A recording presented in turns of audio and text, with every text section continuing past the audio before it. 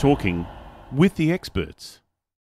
Hello and welcome to Talking with the Experts. My name is Rose Davidson and today my guest is Nelson Jordan, and Nelson is talking about copywriting and digital marketing. And Nelson is a conversion copywriter, digital marketer and host of the Working From Home podcast. With more than 10 years experience helping companies grow their revenue, he provides tips, tricks and strategies for success at his blog nelsonjordan.com. Welcome Nelson, and good morning or good evening for you. Yeah, it's midnight over here in the UK, but thanks for having me on, Rose. Oh, thank you for joining me. So you focus on conversion copywriting. Tell me what that is. So it's essentially getting people to take an action. It's called conversion copywriting, but you may have heard it also called as direct response copywriting. So there are the two kind of buckets of copywriting. There's brand-oriented copywriting and then direct response conversion copywriting. Conversion copywriting is kind of what I focus on because it's kind of where the money is in terms of when people come to you that are small or medium business owners, they don't have as much money in their budget to spend on kind of long-term branding. What they really want to see when they come to me for copywriting services is we need sales now. And that's kind of what direct response is all about. So it can be anything from website copywriting to lead magnets to email automation, but it's kind of the catch-all name there. Ah, sounds interesting. Maybe I might come and see you. Well, I'll email you. And tell me a little bit about your digital marketing part of your business. So I've got just over a decade experience in digital marketing. I started out in social media, both organic and then paid, and then moved towards search engine optimization and pay-per-click, so PPC, and then finally moved to conversion rate optimization, which is CRO. So I've been collecting all these acronyms over various years, all very confusing. But essentially it's knowing what marketing channels need to work for you at different parts of your business, depending on what industry you're in, depending on your budget levels, depending on your objectives, whether that's objectives for the quarter or for the year. I kind of piece them all together, and I'm what you would call a full funnel copywriter. So I handle pieces of copy at all stages of the sales funnel and for all different marketing channels. But you have copywriters that are focused on one thing as well. So you might come across an email copywriter or a Facebook ads copywriter, or somebody that's called like a content writer, which is more kind of your blogs and your ebooks and things like that. Where I really add value to my clients is understanding copy's place really at different parts of the funnel. All right. So explain, I guess, give an example perhaps of how you would start this copywriting journey from the very beginning until the very end. Sure. So it typically begins when a client approaches me for a project that they've got in mind. One of the kind of myths that I want to dispel right at the beginning is that copywriting is kind of mostly about writing. It's weird. It's not. It's mostly about research. If you do research well, then that handles 60 to 70 to 80% of the actual copy that you end up writing. So the research stage for me involves kind of both external and internal research. So that can be anything from conducting surveys. Most of my projects involve 3 to 5 interviews with existing customers of those clients, and those take anywhere between 45 minutes an hour for each one, where we record the sessions, really dive in and say exactly what makes the customer tick, what are their pain points, what are they looking for in the products. One of the most important questions that I ask is what led you up to this point. So what was going on in their lives? that really made kind of this product or this service particularly applicable for them. So we focus on those, and then it's a question of pulling all of these research pieces together, whether that's like competitor research, whether that's from the surveys, whether that's existing data that the company already has, existing research, talking to the customer service team, talking to the clients. A lot of the times when you do copywriting well, what you're doing is almost taking the customer's words, rejigging them, reformatting them, and then placing them in a logical argument, and then almost just repeating those words back to them for the other customers. So actually a lot of my process, I spend a day to 2 days actually doing all of that research, putting it together, letting it mull around in my head for a little while, which is also the essential part. And then I do all of that before I actually get anything on paper. From that process, then I put together a first draft, leave it again for a couple of days just to step away from it, come back to it, make any final changes, and then send it over to the client. If I do everything well, then there are very, very minor change, like minor amends. Like if you do it well, if you go through all of this systematic process, you should never be in the position where you have to do a full rewrite or anything like that. Well, it's a pretty intense process. A lot of research goes into it. I mean, I know when I'm doing my own blogs and things, I do a lot of research for those. And yeah, it does take some time to find the right words and things. So do you actually write the copy itself, or do you just do the research and as you say, you hand over something to the client, but it is actually the copy for a blog or for a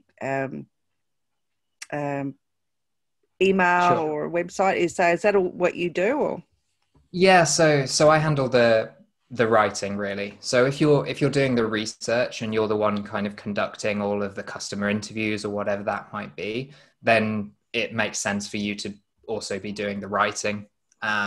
So yeah, that's the other part of my job, is actually putting this, whatever that might be. Most of my work tends to be more around like the website side. So I might have like a course creator or an entrepreneur or somebody in that sort of field come to me and say, Nelson, I need 3 sales pages for this service, and this service. What do you think I should do? And a lot of the time, because of my digital marketing experience, essentially what I'll do is go, actually, maybe you don't need this. Maybe you need this instead, or yes, that sounds good. This is the thing that I think would work best as an implementation tool. So with me, I don't just stop at the copywriting. I also take more of a strategic view because I've been in their shoes. I've been a business owner. I've also worked with, these days, I think I'm on about between 70 and 80 clients across many different industries. So I kind of know the best practice. I know what works, and hopefully I'll be able to give them some guidance as well. all right. So how do you plug the holes in someone's, marketing strategy? Firstly, there's a ton of analysis that goes into there. To even understand where those holes are, I think is actually more confusing than a lot of people think. A lot of times people say, I've got an issue here. And when I do an audit, because I have a background in conversion rate optimization, when I do an audit, actually it turns out that this part was wrong where they thought this was. But really it's about breaking the marketing funnel down into its constituent parts. So each different element on your website or each different element on your blog or email has to be pulling its weight. And if you know what you're doing and if you know which metrics you need to look for, then, providing you've got a systematic process for this, you can unpick those. So for example, when you're looking at your blog and you're looking at organic traffic, people that find you through Google and other search engines are available, apparently. People will come through, not that they use.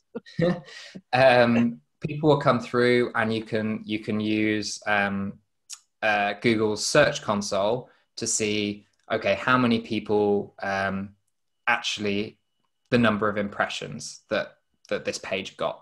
So that's the number of times your blog posts or various pages appeared in Google. Not necessarily were clicked on, but just appeared for certain keywords.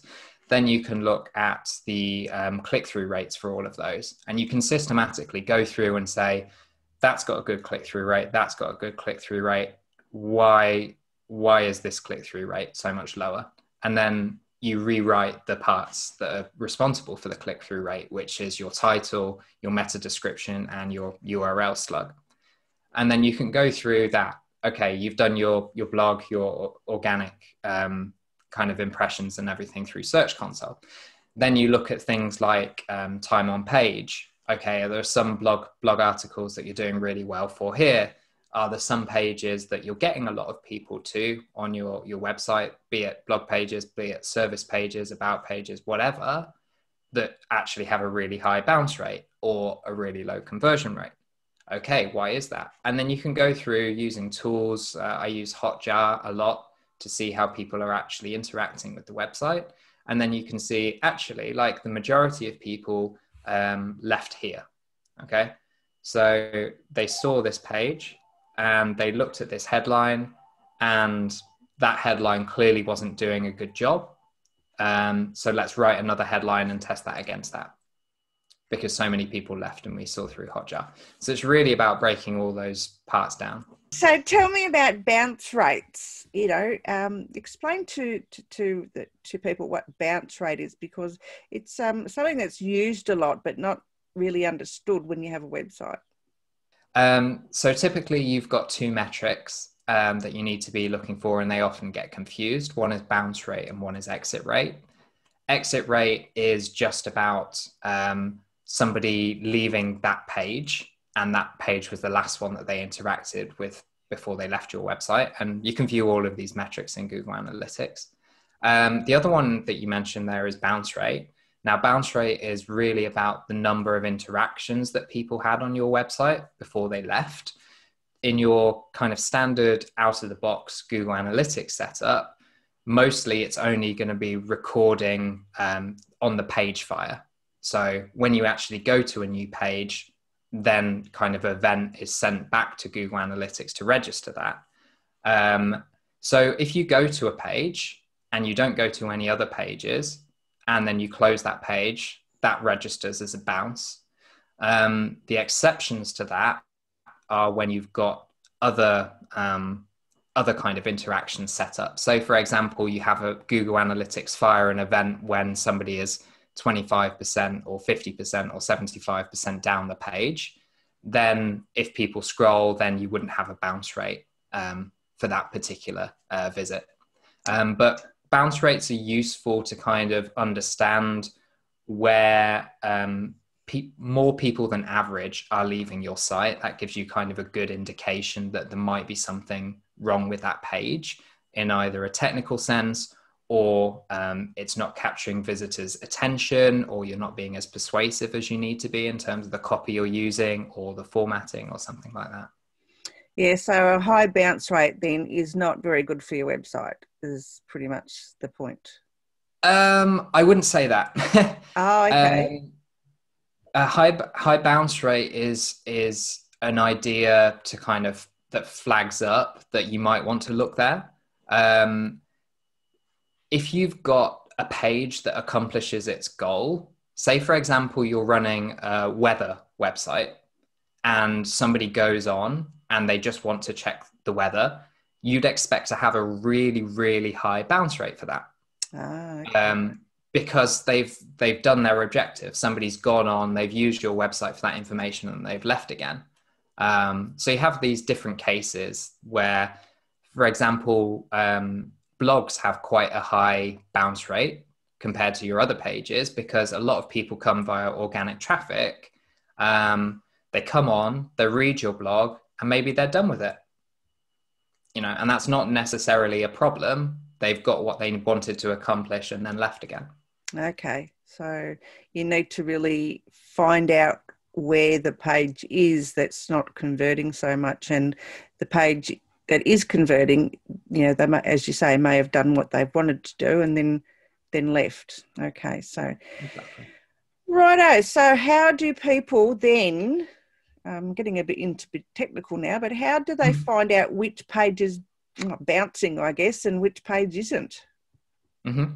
So it's just about learning how to use Google Analytics. It's obviously free. It's pretty easy to use. There are tons of training courses out there. But really you just have to go into Google Analytics and then dig down into the data. And you can do it in lots of different ways, but the easiest way for me is going into behavior. And I think it's like site content or something like that. I can't remember off the top of my head. And then it will literally tell you all of these metrics for each individual page or for each section of your website, however you want to view it. And then you can just click the bounce rate and then it will order by highest to lowest. Ah, interesting. I didn't know that. There you go. I learned something today. Thanks for that. Okay, so tell me also about Working From Home podcast. Yeah, so it's a new podcast. Actually, the first 2 episodes came out today. Congratulations. Thank you. Yeah, it's been a long day. So I essentially interview 2 different types of people for the podcast. The first type of the audience, I suppose, is people like me. So that's freelancers, online business owners, remote workers, people with non-traditional jobs that work from home. To kind of find out about their lives, why they work from home, what they enjoy about it, the struggles as well. Like one of my struggles and the reason that I started the podcast is that I live in the English countryside and it gets very, very lonely because I don't have an office to go to. I don't have colleagues to interact with. So that's kind of my selfish reason for starting the podcast. The other kind of people that I have on are experts in a particular field that can help people like me in whatever they're experts in. So that's, mindfulness and meditation, that's nutrition and exercise, that's productivity, that's work-life balance, that's managing remote teams.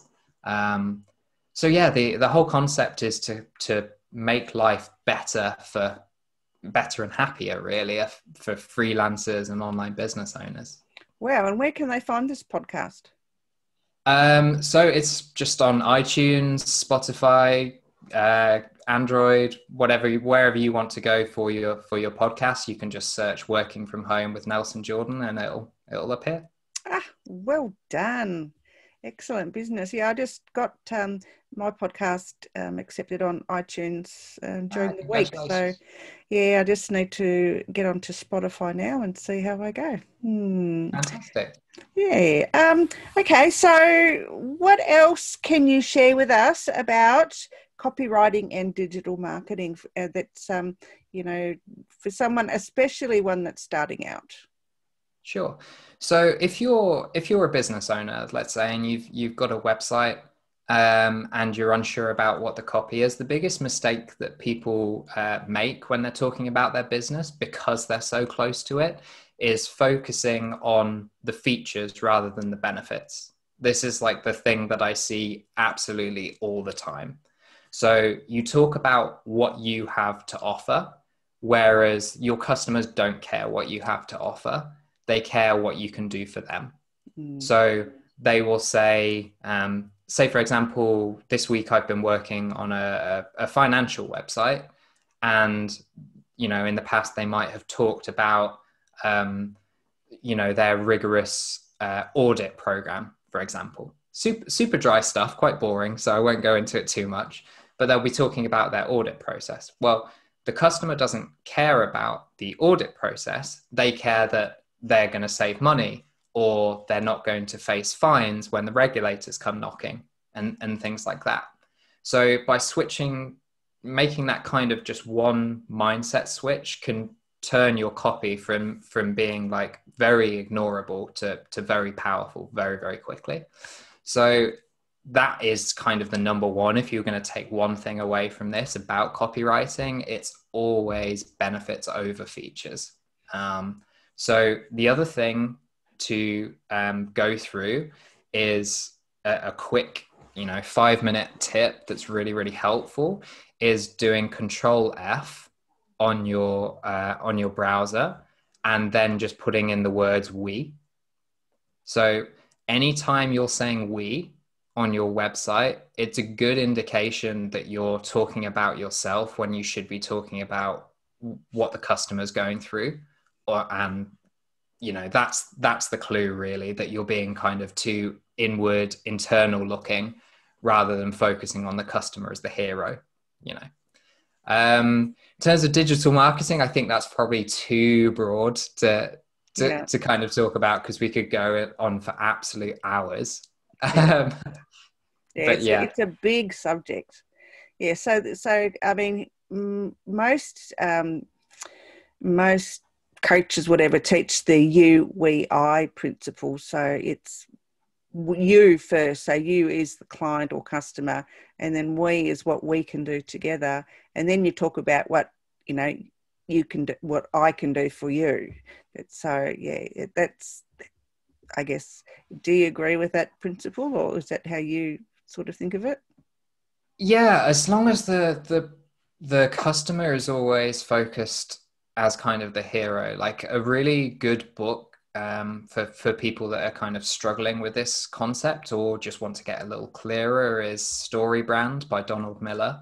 Really, really good kind of way to look at things. And he always says you should always, always, always treat the customer as the hero of the story. Your role as the company, as the brand, as the facilitator is a guide. You think of them as Skywalker and yourself as Yoda. Yeah. You should never, ever, ever be the focus. You should always be the facilitator, the guide, the person that is enabling the customer to get whatever they want, whatever their desire would be, that you help to satisfy. That's great advice. All right. So, well, thank you so much, Nelson, for joining me today. I really enjoyed our conversation, and perhaps we can chat again sometime. No problem at all. Thank you, Rose. All right. Thanks. Take care. You too.